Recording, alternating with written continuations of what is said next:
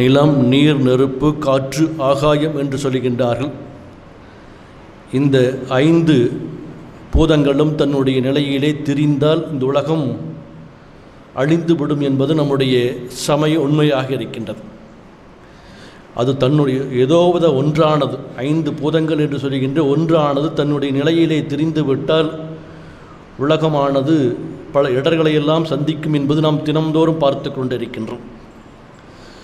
சமீபமாக ஒரு மாதமாக உங்களுக்கெல்லாம் செய்தித்தாள்களிலே ஊடகங்களிலே பார்த்து கொண்டிருக்கின்ற ஒன்று, சுனாமி என்கின்ற செய்தியை இந்தோனேசியாவில் ஏற்பட்டிருக்கின்ற நிலநடுக்கத்தை எல்லாம் நாம் பார்த்து கொண்டிருப்போம். அங்கு ஏற்பட்ட அந்த நிலநடுக்கமானது குறிப்பிட்ட அளவிற்கு மேலே ஏற்படுகின்ற பொழுது சுனாமியாக கடல் கொந்தளித்து பெரும் பேரழிவை ஏற்படுத்தி விடுகின்றது. அந்த இடத்திலே அழிவு மட்டுமல்ல, இப்பொழுது அங்கு அந்த எரிமலை கசிவும் ஏற்பட்டு அங்கு ஆயிரக்கணக்கான மக்கள் மடிந்து கொண்டிருக்கின்ற சூழ்நிலையை நாம் பார்த்தோம்.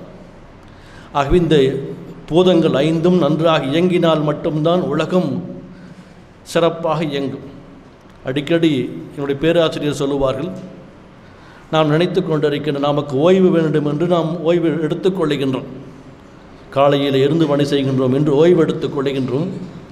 இந்த 5 பூதங்களிலே உலகம் சுற்றி கொண்டிருக்கின்றது. அது நினைத்தால் ஒரு நிமிடம் நானும் ஓய்வெடுத்துக் கொள்கின்றேன் என்று நினைத்தால் இந்த உலகத்து பிரபஞ்சத்திலே இருக்கின்ற உயிர்களெல்லாம் இந்த பூமியை விட்டு வெகு வேகமாக வெளியிலே சென்றுவிடும் என்று சொல்லுவார்.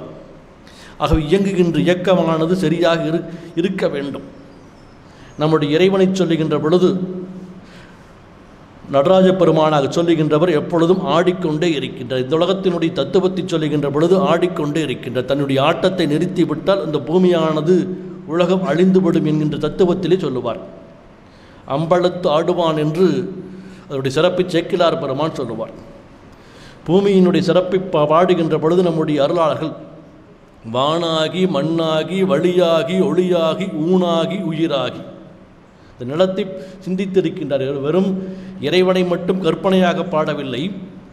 இந்த பூதங்களினுடைய சிறப்பை எண்ணி பார்க்கின்ற பொழுது அந்த கோயிலை கூட பஞ்சபூத தலங்களாக சொல்லுகின்ற சிதம்பரத்தையும் திருவண்ணாமலையும் திருவானைக்காவையும் சொல்லுகின்ற பொழுது பஞ்சபூத தலங்களிலே ஒன்றாக இருக்கின்றது என்று அதை காற்றுக்கும் ஆகாயத்திற்கும் நெருப்பிற்கும் உரிய தலங்களாக அதையெல்லாம் போற்றுகின்றார். ஆகவே இந்த உலகம் இயங்க வேண்டுமென்றால் அந்த 5ம் தன்னுடைய நிலையிலே சரியாக இருக்க வேண்டும். மனிதனிடத்திலேயும் கூட உள்ளே நம் உடம்பிலே இருக்கின்ற அந்த 5 பூதங்கள் காற்று நன்றாக இருக்க வேண்டும். காற்று குறைந்தாலும் நம்முடைய உடம்பு குளிர்ச்சி அடைந்துவிடும். நெருப்பு அதிகரித்தாலும் காய்ச்சலாக போய்விடுகின்றது. தண்ணீர் குறைந்தாலும் கூட வெப்பம் குறைந்து விட்டது என்று நாம் பார்க்கின்றோம். தண்ணீர் குடிக்க வேண்டும் என்று சொல்லுவார். ஆகவே இந்த உலகத்திலே இருக்கின்ற இயக்கங்கள் சரியாக இருக்க வேண்டும் என்பதுதான் நம்முடைய நியதியாக இருக்கின்றது. அந்த நியதியினுடைய சிறப்பை போற்றுகின்ற வகையிலே ஐயா அவர்கள் துணைவேந்தர் ஐயா குறிப்பிட்டது போல இந்த பூமியை நாம் பார்க்கின்ற பொழுது ஏதோ இந்த பூமியிலே இருக்கின்றோம் என்கின்ற சிந்தனை மட்டும் இருந்து கொண்டிருக்கின்றதும் அந்த இயற்கையை நாம் எவ்வளவெல்லாம் அழித்து கொண்டிருக்கின்றோம் என்று பார்க்கின்றோம். 2-3 நாட்களாக நாம் செய்தித்தாள்களில் பார்க்கின்ற பொழுது வடகிழக்கு பருவமழை தோன்றுவதற்குரிய காலமாக இருந்தது. ஆனால் 2 பெரும் புயல்கள் தோன்றியதன் காரணமாக கால சூழ்நிலையின் காரணமாக அந்த தட்பவெட்ப நிலையிலே மாற்றம் ஏற்பட்டிருக்கின்றது. உரிய காலத்திலே பருவ காலத்திலே இந்த பருவமழை பெய்யாமல் போனதற்கு காரணம் 2 புயல்கள் இப்பொழுது தோன்றியதன் காரணமாக அந்த பருவமழை தவறிவிட்டது என்று மீண்டும் ஒரு சில நாட்கள் ஆகும் என்று சொல்கின்றார். இப்போ உலக நாடுகள் எல்லாம் இன்று அடிக்கடி சந்தித்து பேசுவது இதுபோல் இருக்கின்ற வரலாற்று ஆசிரியர்களை புவியியல் ஆசிரியர்களெல்லாம் அழைத்து இந்த உலகத்திலே இப்பொழுது மாற்றங்கள் ஏற்பட்டு கொண்டிருக்கின்றது. இயற்கையிலே இருந்து நாம் எல்லாம் இயற்கையை மீறிவிட்டோம். இயற்கை கொடுத்திருக்கின்ற கொடையிலே இருந்து நாம் அதிகமாகவே எடுத்து விட்டோம். ஐயா அவர் சொன்னது போல் இயற்கையிலே இருந்து பலதை எடுத்ததன் காரணமாக இன்று பருவமழையெல்லாம் மாறி மழை காலத்திலே வெயில் வடிக்கின்றது, வெயில் காலத்திலே மழை இருக்கின்றது. ஆகவே இந்த இயற்கையிலே இருந்து நாம் எல்லாம் இன்று தவறிக்கொண்டிருக்கின்றோம். அடுத்த தலைமுறை இதை பெரும் இழப்பாக இருக்கும் என்று சொல்லியிருக்கின்றார். சென்ற ஓரிரு வாரங்களுக்கு முன்பு அழகான ஒரு கட்டுரையை இயற்கை ஆர்வலர் எழுதியிருந்தார். சித்திரை மாதத்திலே வெயில் காலத்திலே தான் அந்த கொன்றை மலர்களெல்லாம் பூக்கும். தலைகளெல்லாம் விழுந்து இந்த மரத்திலே கொன்றை மலர்களெல்லாம் பூக்கும். ஆனால் இந்த சமீப காலமாக பார்த்தால், இந்த 2-3 மாதங்களாக பார்த்தால், புரட்டாசி மாதத்தில், ஆவணி மாதத்திலே, புரட்டாசி மாதத்திலே கொன்றை மலர்கள்லாம் பூர்த்து கொண்டிருக்கின்றது. இயற்கையினுடைய பெரும் மாற்றமாக இருக்கின்றது. இந்த புவியிலே வெப்பமானது அதிகரித்திருப்பதற்கு அது காரணமாக நம்மால் உணர முடிகின்றது என்று அழகாக எழுதியிருந்தார். நேற்றும் கூட அழகான ஒரு கட்டுரை ஒரு தலையங்கத்திலே இந்திலே வந்திருந்தது. கடந்த ஒரு 20 நாட்களிலே ஒரு 20-30 புலிகள் கீர் சரணாலயத்திலே அழிந்து விட்டது என்று ஒரு கணக்கீடு சொல்கின்றார்கள். அந்த புலி அழிந்து விட்டால் இயற்கைத்தன்மையினுடைய தன்மை மாறிவிடும் என்கின்ற கருத்தை சொல்லியிருந்தார். இயற்கையிலே எல்லாம் சரிசமமாக இருப்பதற்குத்தான் பல படைப்புகள் இருக்கின்றன. அந்த படைப்புகளிலே ஒவ்வொன்றும் தன்னுடைய நிலையிலே இருந்து திரிந்து விட்டால் இயற்கையானது அழிந்துவிடும். நாம் இந்த இல்லை என்றால் என்று நினைத்து கொண்டிருப்போம். புலிகள் குறைந்தால் மான்கள் அதிகரிக்கும், மான்கள் அதிகரித்தால் இயற்கையிலே இருக்கின்ற உணவுகளை எல்லாம் அது அழித்துவிடும். ஆகவே இயற்கையினுடைய சமநிலை சரியாக இருந்தால் மட்டும்தான் இந்த பூமியிலே நாம் மனிதன் வாழ முடியும். சமீபத்திலே அழகான ஒரு இதுபோல் இருக்கின்ற ஒரு நல்ல கட்டுரையை வாசிப்பதற்கு ஒரு வாய்ப்பு கிடைத்தது. தென் அமெரிக்காவிலே ஒரு பகுதியிலே அந்த தேனீக்கள் வாழ்வது குறைந்து விட்டது. தேனீக்கள் வாழ்வது குறைந்தால் மனித இனம் ஒரு 6 மாதம் தேனீக்கள் இந்த உலகத்தில் இருந்து அழிந்து விட்டால் மனிதன் அழிந்து விடுவான் என்கின்ற கருத்தை சொல்லி 6 மாதத்தில் தேனீக்கள் முழுவதும் உலகத்தில் இருக்கின்ற தேனீக்கள் அழிந்து விட்டால் இந்த பூமியிலே மனிதன் வாழ்கின்ற தன்மையிலே இருந்து முழுமையாக அழிந்து விடுவான் என்கின்ற கருத்தை சொல்லி இருக்கின்றார். தென் அமெரிக்கா பகுதியிலே ஒரு பகுதியிலே அதிகமாக இந்த மரங்களுக்கும் செடிகளுக்கும் இயற்கையான மருந்துகளை எல்லாம் அடித்து கொண்டிருக்கின்றார். அதன் காரணமாக தேனீக்கள் எல்லாம் தேநீரை சேவதற்காக சென்ற தேனீக்கள் வழி தெரியாமல் தடுமாறி பல இடங்களுக்கு சென்று விட்டதும், அந்த இடங்களிலே உரிய காலத்திலே பருவமழை பொய்க்கவில்லை, மரங்கள் பூக்கவில்லை, காய்கள் காய்க்கவில்லை, இயற்கை தன்மை அழிந்து விட்டதும் அந்த இடம் இப்பொழுது பாலைவனமாக மாறி வருகின்றது.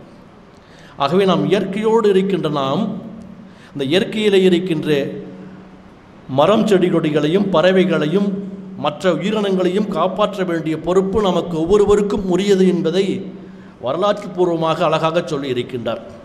நம்முடைய வழிபாட்டிலே எடுத்துக்கொள்ளுங்கள். வெறும் இறை வழிபாடு மட்டுமல்ல, இறை வழிபாட்டோடு நம்முடைய கோயில்களில் என்ன சொல்கின்றார்கள்? தல மரங்கள். அந்த தலங்களுக்குரிய மரங்களை அந்த இடத்திலே பாதுகாக்க வேண்டும். நீர்நிலைகளை அமைத்தார்கள். அரச மரங்களை இடத்திலே இறைவனை வைத்து, சும்மா மரத்தை வச்சு தண்ணி ஊற்றினா யாரோட ஊற்ற மாட்டாங்க. ஒரு பிள்ளையாரை வைத்து அரச மரத்திற்கு தண்ணீர் விட வேண்டும். ஒவ்வொரு திருக்கோயிலுக்கும் ஒரு மரங்களை தல விருட்சங்களாக வைத்தார். அரச மரம், ஆலமரத்தினுடைய அடியிலே சிவபெருமான் வீற்றிருப்பதாக தவம் இயற்றுவதாக சொல்லியிருக்கின்றார்கள். மருதமலை என்கின்ற பெயர் மருத மரம் இருந்ததன் காரணமாக மருதமலையாக போற்றப்படுகின்றது.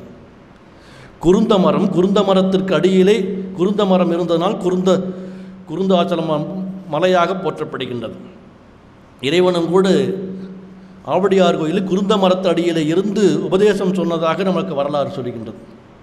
கொன்றை மலரும் அத்தியும் இப்படி பல்வேறு மரங்களை எல்லாம் நாம் இயற்கை சார்ந்த மரங்களோடு மனித வாழ்க்கை இருந்ததை நமக்கு காட்டுகின்றார். எப்பொழுது மரங்கள் அழிக்கப்படுகின்றதோ குறைகின்றதோ அந்த இடத்திலே மழை குறைகின்றது, உயிரினங்கள் குறைகின்றது, இயற்கைத்தன்மை தன்னுடைய சமநிலையிலே இருந்து வேறுபடுகின்றது. சமநிலையிலே இருந்து ஒன்றுபடுவதற்கு நம்முடைய முன்னோர்கள் சிந்தித்திருக்கின்றார். ஆகவே என்ன செய்தார்கள்? இறைவனை படைத்தார்கள். இறைவனுக்கு அருகிலே ஒரு நல்ல மரத்தை அந்த இடத்திலே சொல்லுகின்றார்கள். அதற்கு அருகிலே நம்முடைய பறவைகளையும் விலங்குகளையும் அதனோடு இணைத்திருக்கின்றார். பசுமாடுகளையும் சரி, ஆடு மாடாக இருந்தாலும் சரி, பாம்பாக இருந்தாலும் சரி, மயிலாக இருந்தாலும் சரி, கோழியாக இருந்தாலும் சேவலாக, இப்படி பல்வேறு உயிரினங்கள் இறைவனோடு நமக்கு பாதுகாத்திருக்கின்றார். அந்த உயிரினங்கள் குறைந்தால் மற்ற உயிரினங்கள் அதிகரித்துவிடும். சமீபத்தில் கூட சொன்னாங்க, மயில்களுடைய எண்ணிக்கை அதிகரித்திருக்கின்றது. இதற்கு என்ன காரணம்? இப்படியே விட்டுவிட்டால் நம்முடைய தானியங்களை எல்லாம் அழித்து விடுகின்றது என்று சொன்ன பொழுது அதற்கு அழகாக ஒரு கட்டுரையிலே குறிப்பிட்டிருந்தார்கள். நாம் நரிகளை கொன்றுவிட்டோம், நரிகளுடைய எண்ணிக்கை குறைந்து விட்டது. நரிகள் இருக்கின்ற பொழுது இயற்கையாக நரி என்ன செய்யும்? மயில்கள் இடுகின்ற முட்டையை உண்டுவிடும். அதன் காரணமாக மயிலினுடைய எண்ணிக்கை சமநிலையிலே இருந்தது.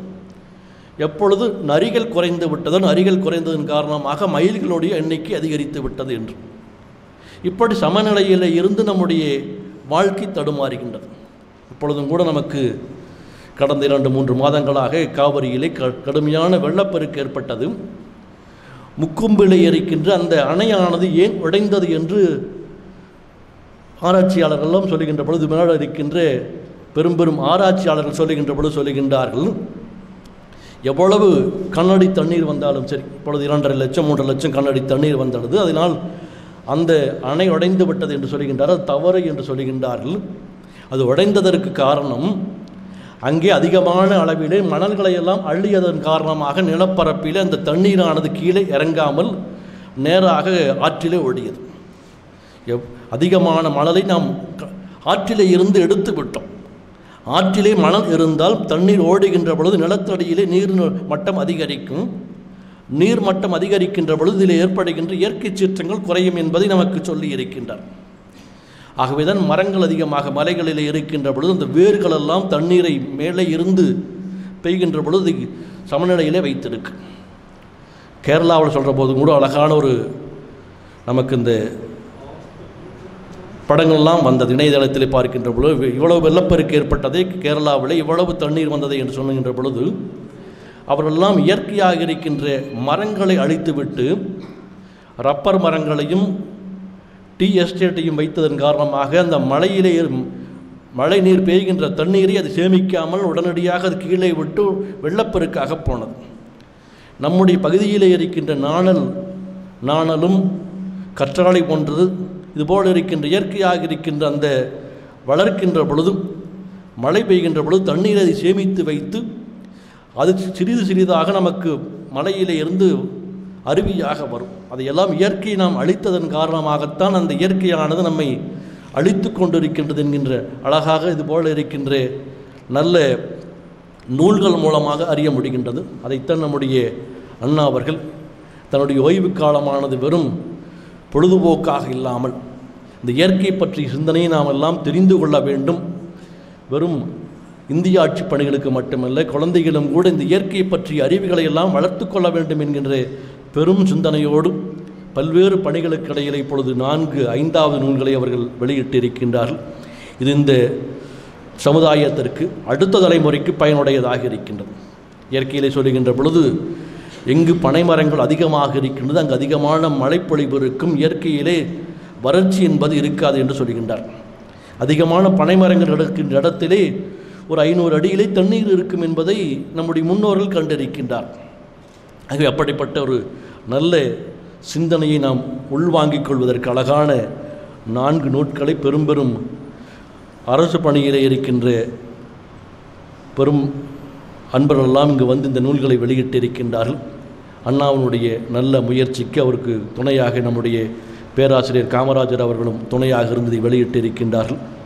அண்ணாவினுடைய நல்பணி தொடர வேண்டும். இதன் மூலமாக பல நேர்மையான இந்திய ஆட்சி பணியாளர்கள் இந்த நாட்டிலே உருவாக வேண்டும். அதன் மூலமாக உலகத்திற்கெல்லாம் ஒரு நல்ல அரசாக இந்தியா உருவெடுப்பதற்கு அது துணையாக இருக்கும் என்று இந்த நேரத்தை சொல்லி வாழ்த்துக்களை சொல்லி நிறைவு செய்கின்றோம்.